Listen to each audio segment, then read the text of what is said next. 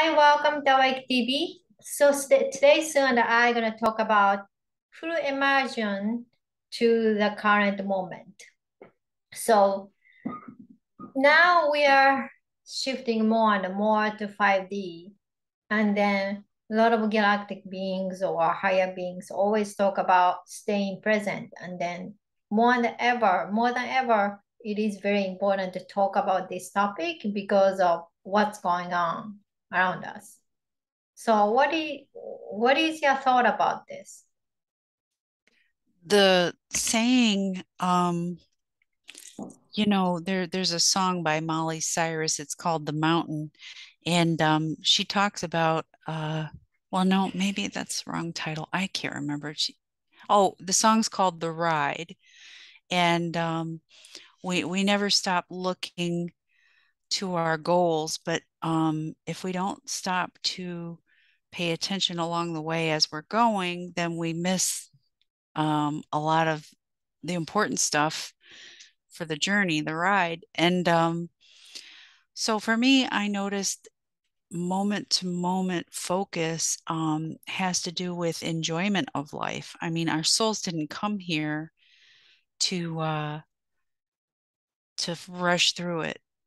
And as much as we want to see the changes as we become fully immersed into 5D reality, we still have our souls have intended for us as humans, our aspect, to gain things along the way, to absorb experience, not just fly through it.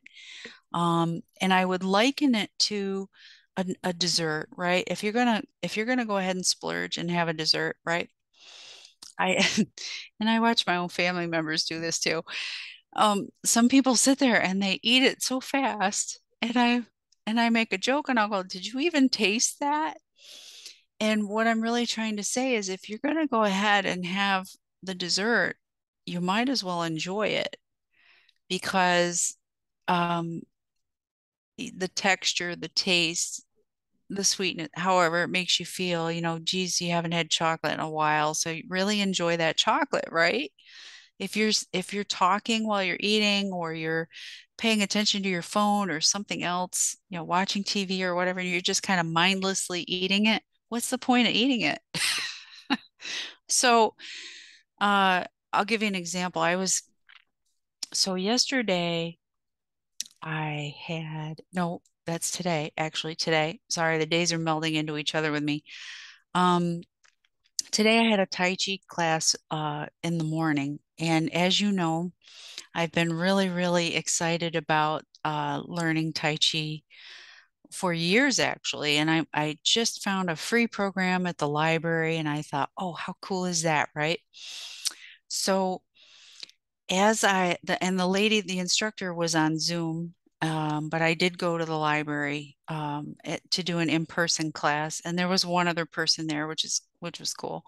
But I noticed that if I really intently listened to her and I wasn't paying attention to anybody else on the Zoom call, I wasn't thinking about the library around me, and we were in a room, but still I have ADD, so it's like noises and all kinds of things. When there's traffic around me, my attention can be pulled away very easily.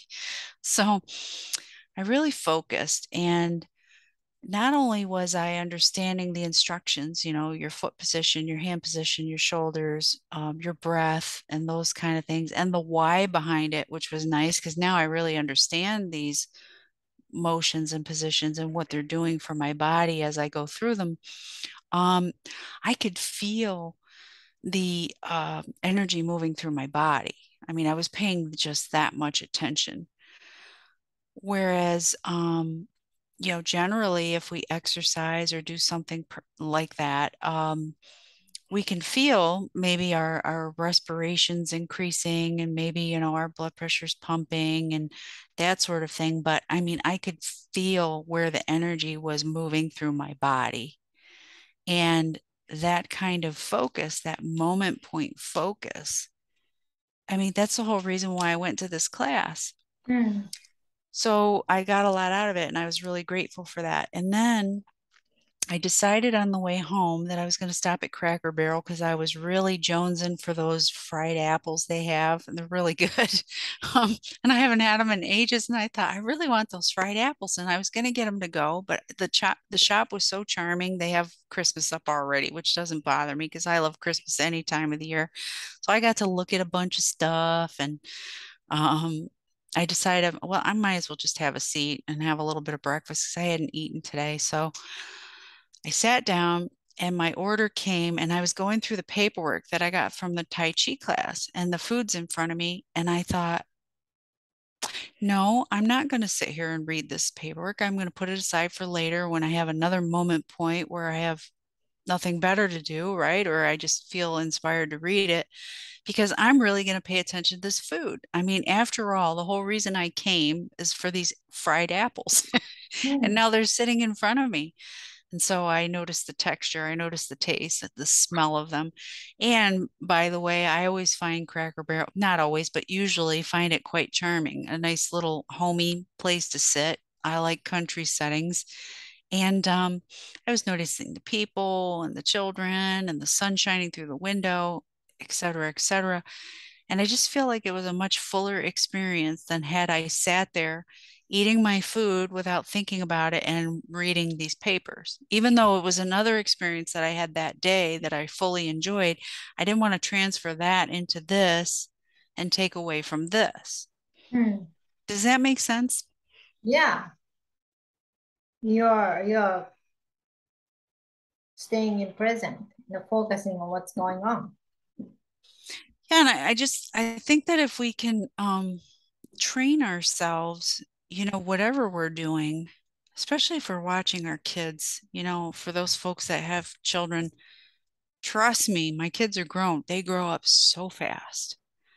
Um, don't get on their phone and stop paying attention to what your little one's doing. I mean, I get it. I need adult time as much as anybody else, but I see people constantly doing this at the pool where I live. It's like their kids are in the water, they're doing things, they're safe, they got their floaties on or whatever, and parents are sitting in the chairs on their gadgets or whatever. And I think, truth be told, I probably did a lot of that too, even though we didn't have cell phones when my kids were growing up. But we miss a lot. We miss a lot if we're not present moment focused. And we could always schedule adult time later, but when your kids are little, I mean, it goes by so fast, guys.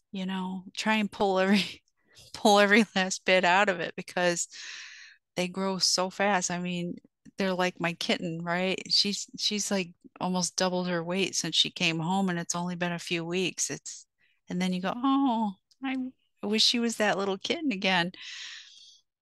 I don't know. I just think we can miss a lot if we're not careful. Hmm. Makes sense. It's like it's a little bit different, but few days ago I was doing some energy work, maybe meditation. I don't exactly remember because I've been so busy. But whole point was, yeah, I was watching tarot card reading, and then she was talking something about sadness, but sadness um was brought not by you, but like passed down from ancestors to your parents or whatever, that kind of thing. And Mm-hmm. then I was focusing on that emotion because I wasn't really sad at the moment, but I was focusing on. And then when you're focusing on exactly how you're feeling, and then accept whatever's happening in your present life exactly as is, instead of like, oh, I wish this and that, just exactly as is. Because actuarians and other beings are always talking about, in order for us to create a new life, first we have to accept your life as is. Not I Mm-hmm. wish how it is, or you know, angry at whatever happening in your life, just the zen kind of mode and accept as is. Mm-hmm. So I was kind of doing that. No, I was doing that. I wasn't kind of, I was doing that. And then I was like, oh, this is like exactly how Algerians are talking about. Because as long as we live here on earth, when you think about your life, not everything is perfect, right? So there's something you feel like you wish this and that, more or less, right? And then once you started accepting your past or whatever the present exactly as is, then you can finally let go of it because you don't have any energetic or emotional attachment. You wish this and that, Mm-hmm. like you become totally neutral about it. So that was my experience of staying in present. Like you don't think about past, you don't think about future, you're staying in present.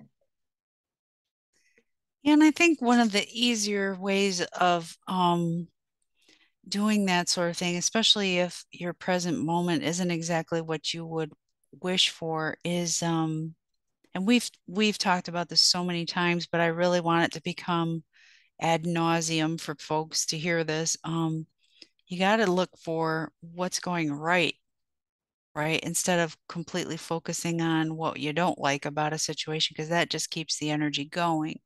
Yeah. And when we can be grateful for what we have, um, and back in my early days, I used to struggle, right? Financially and physically. I mean, I was tired all the time because I was raising a child, going to school, working all at the same time. And it was as a single parent for a while.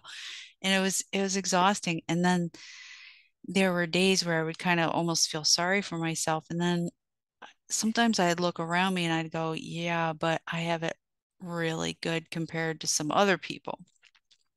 Um, and that's not taking any joy in someone else's misfortune. That's just simple recognition that it could always be worse. Mm-hmm. And I had all my limbs. I had enough energy to do what I needed to do. And yeah, I was tired at the end of the day, but I knew it wasn't going to last forever. So, and that's the other thing about sticky situations, staying in the present moment and really bringing that in and focusing on it isn't as hard to do when we realize that the things that we don't like are temporary. Um, Nothing lasts forever, even though it may seem like forever when things are dense or difficult or sticky. Um, it just won't. It won't and it can't because the nature of the universe is that things are always changing. Yeah. Nothing stays sedentary. Energy is motion and everything is energy, so therefore everything is in motion. And yeah, it's a lot easier to pass those days and those moments when we're focusing on what's going right rather than what we don't like.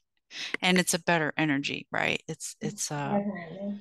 And then yeah. when you get presented this ending, right?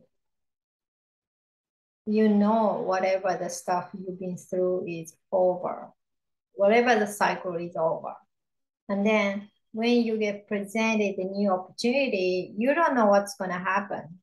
There's an uncertainty and there's a fear might come up to you. But it's really important to have faith and then move on instead of sticking with the situation that you didn't like. But at least you can predict there's certainty of how everything is going to be. So I was listening to YouTube today, and then some guy was saying there's a difference between successful people and not successful people. Usually, successful people make their decision really fast, and then they try it. And unsuccessful people, they take forever to make a decision, Mm, including like let's say they are working at the place. they are not really happy, or whatever the situation, they are not really happy, they end up staying in that kind of environment because they have to overthink, like, oh, what's going to happen if I move to this new company, or I don't know if I'm going to be more successful. At least I'm going to make this amount of money if I stay here. I'm just using an example, right? Like a false security. Yeah, I I don't mean, really like where I am, but at least I know what it is rather than taking a chance. yeah, it's like certainty, right? Let's say if you are in unhappy marriage, you know at least what you can predict because you've been in this marriage for certain amount of years, right? Once you decide to leave, you don't know if you're gonna meet a new guy. You may be a single forever, right? Then all this uncertainty will flowing up to you, even though the opportunity of the change will be presented. All of us are gonna get presented at this moment. You have to make a big decision whether you'll leave the present situation to have a faith, leap of the faith, and then move into new beginning, which you don't know what's gonna happen to you, or you're gonna stick to the same situation. Yeah. Yeah. And I think when I was in my counseling years, when I used to be a counselor, one of the things I noticed is that for folks that would come in and talk to me and complain about their current situation, and then what I would do is try to help them make lists or, have discussions about what they would like to see have happen rather than what they're doing. And then we'd get to a point of, oh, okay, so we've identified that you're interested in this, this, and this, or maybe there's only one option, or maybe there's several. And then, so what's the reason for not moving forward?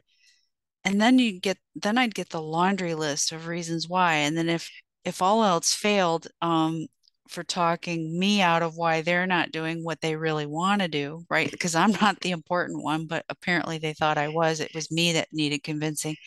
But what ended up coming out was that the final last straw would be, well, I can't afford it. That would be like the coup d'etat, right? It's like, okay, I'm definitely not making this forward motion because they would convince themselves I can't afford it. Even when there were things identified in the process which would help, which they obviously could afford it, right?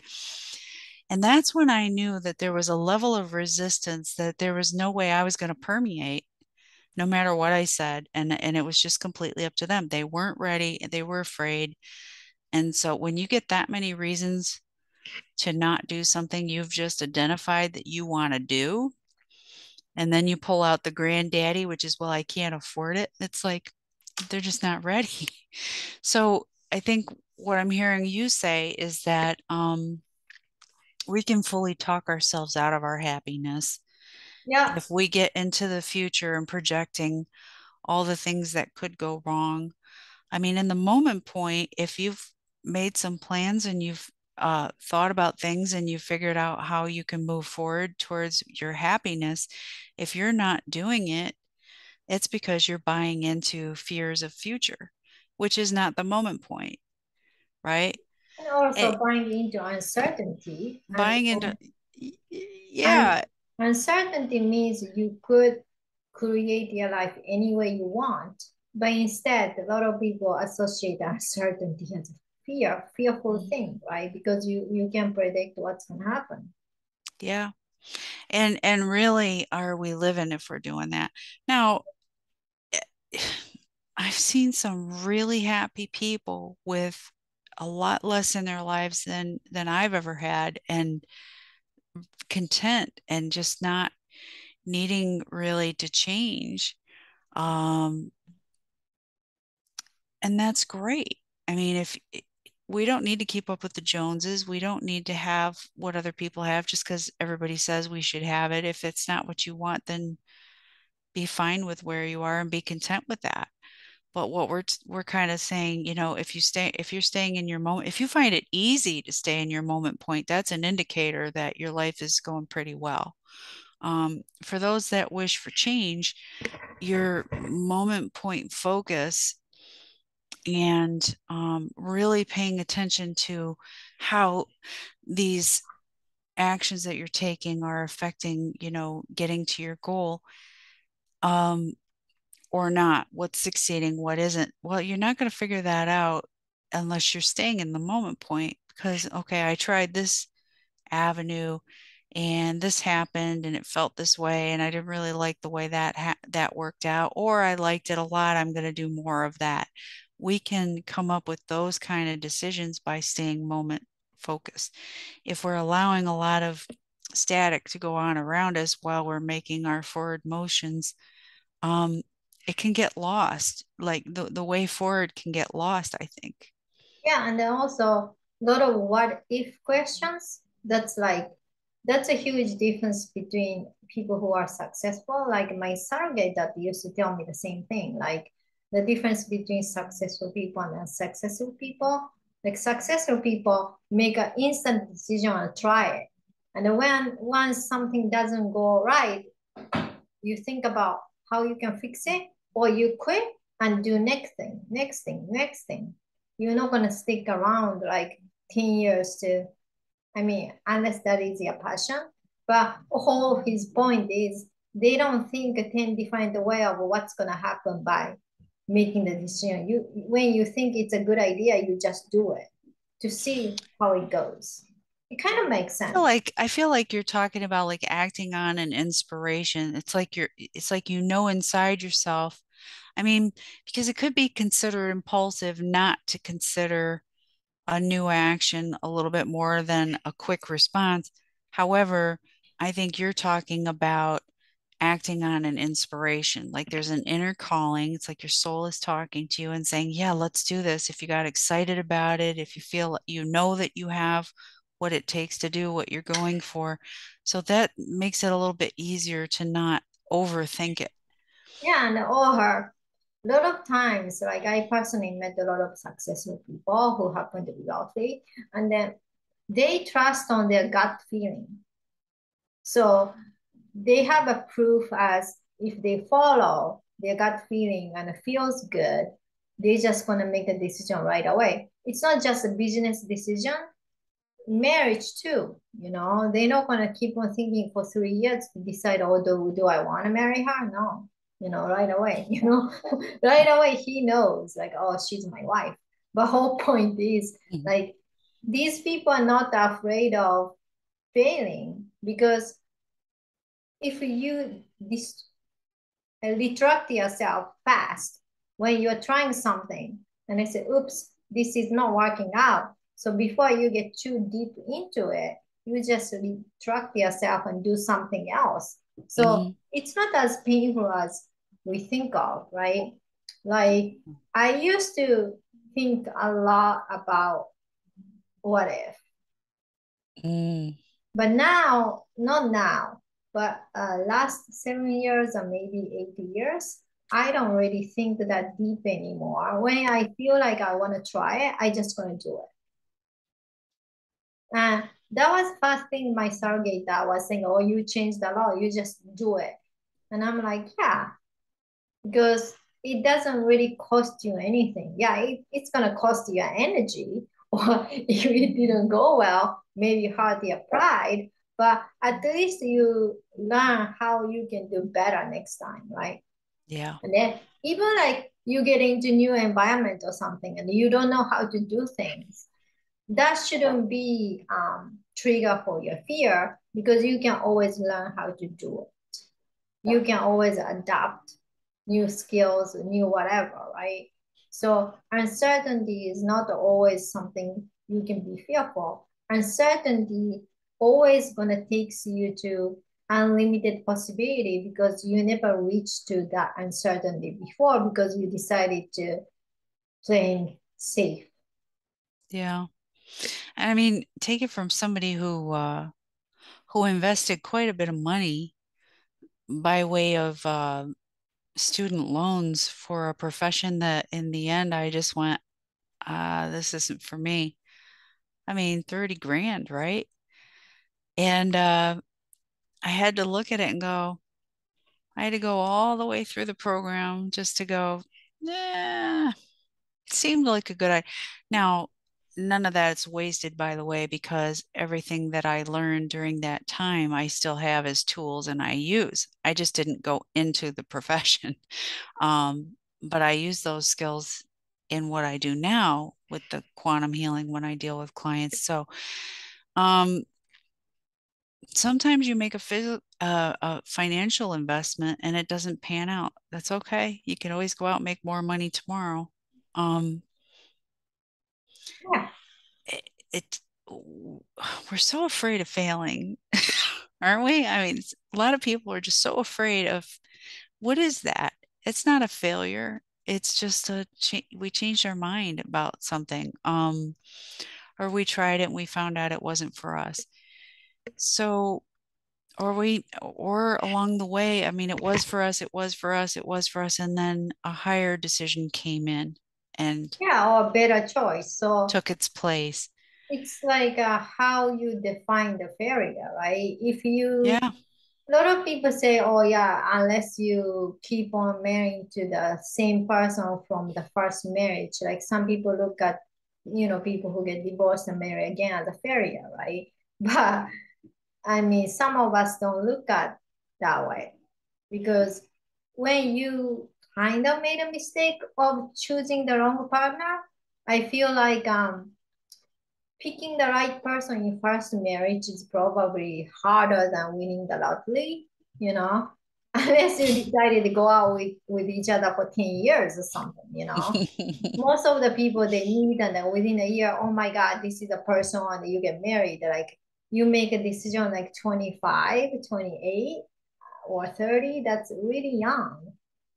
I mean, we could make better decision now, you know, after not being 20s or whatever, because you have more life experience. But because of the biological clock and stuff, like people are forced to make a decision at such a young age, and then you are expected to get it right.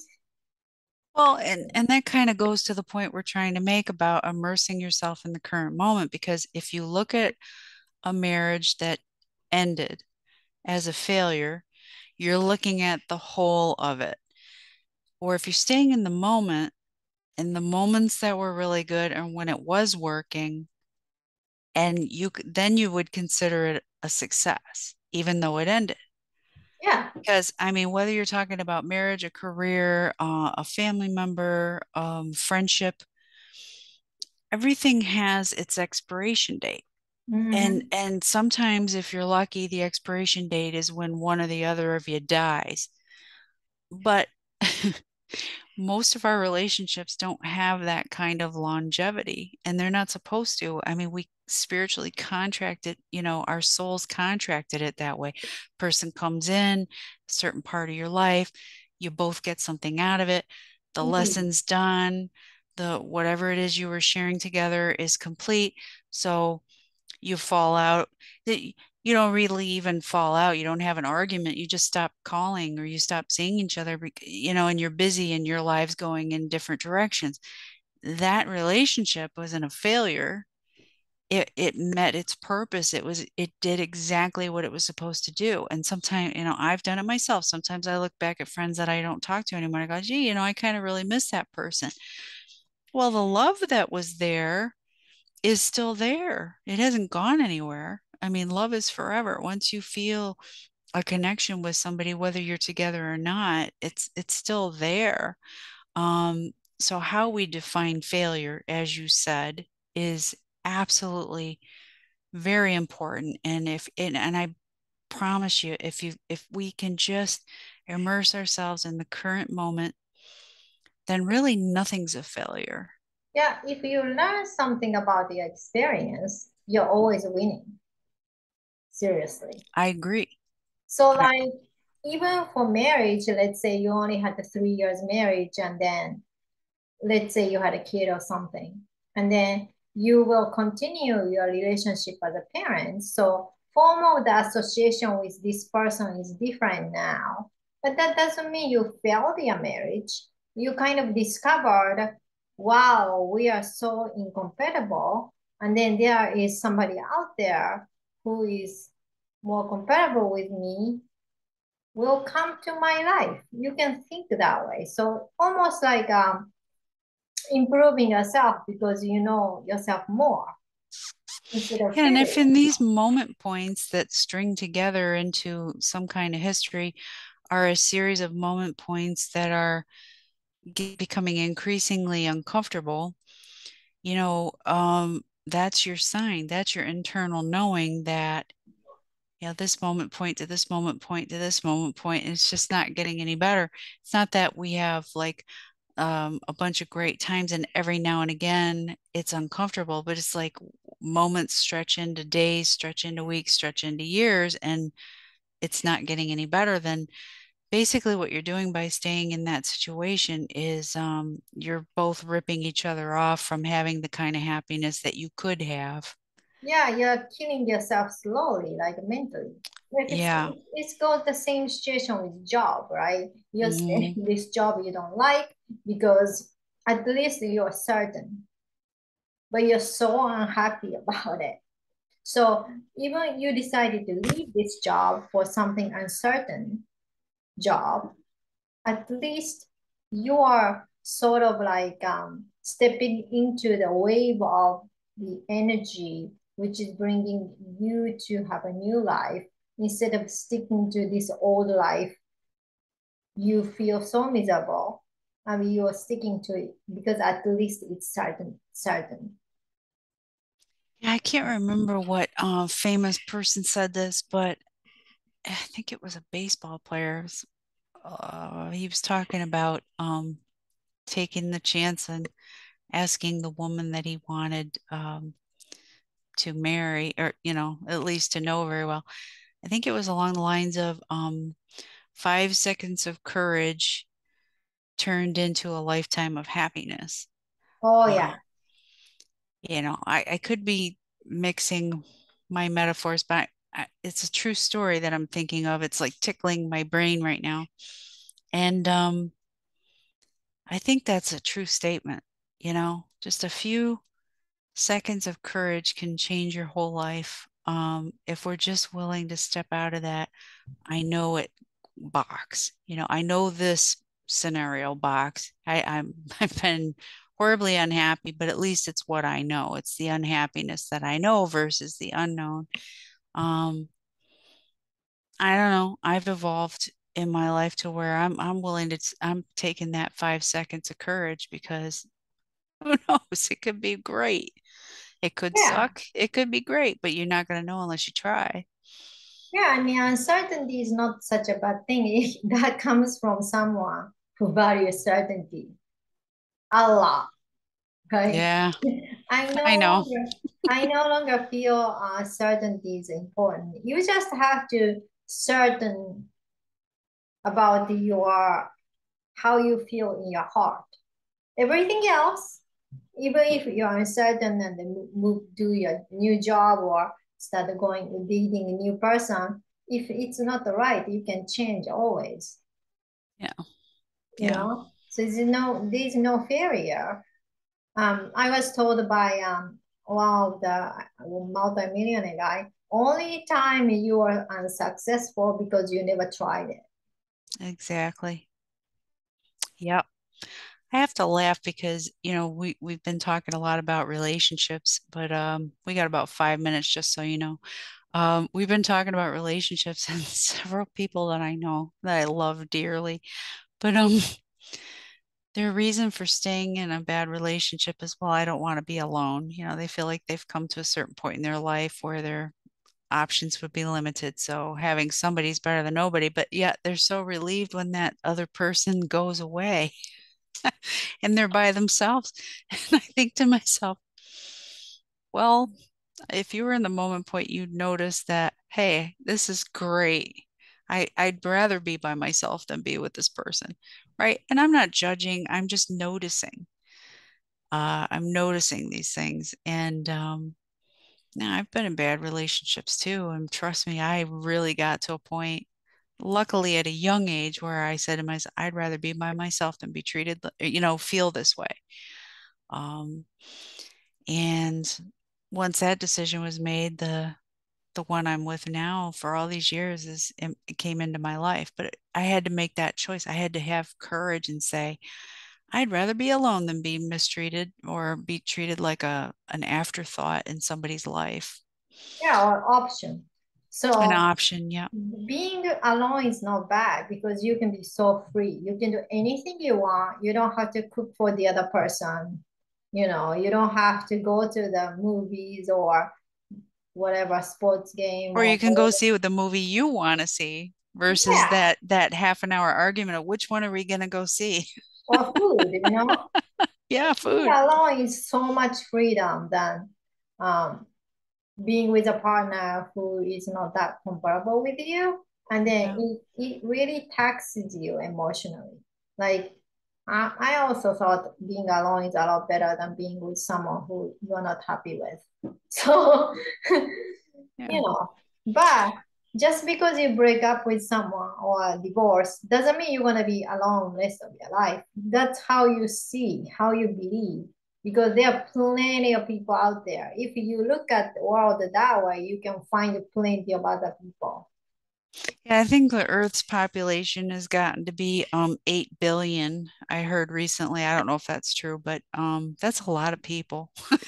Yeah, So, you know, there's somebody for everybody. And yeah, getting back to the moment thing, the fully immersed in the moment, I think that's one good way of telling if you can do that on a regular and get really good at being in the moment point, that's a good way to find out but definitely. whether that person is right for you or not because you might get ticked at somebody for a certain behavior or a habit they have so that can be remedied, that can be worked through, if you're able to sit and converse with somebody.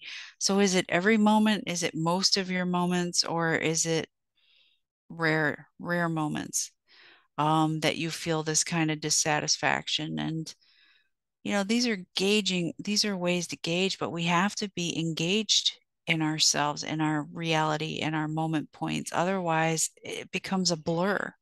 Then that's where we sit there and spend a lot of time going back and forth. Well, is it really all that bad? Oh, I don't know. Um, we have to be more present Yeah, in our moments, and that's how we can figure out, yeah, this is all the time. I'm really yeah, with the wrong person. Or no, it's only when he or she does this. Okay, that's a situation. A situation or a habit can be remedied, right? Then you might say, well, I'm going to work on that. But if we're not present in our moments, it's really hard to tell. Things become blurry and the way forward can be difficult to decide. yeah. And then when you're staying present, you can get in touch with your feelings instead of your brain. So next week, Sue and I are going to bring a more interesting topic. Thank you so much for watching. Please share, subscribe, and we see you next week. Bye. Bye.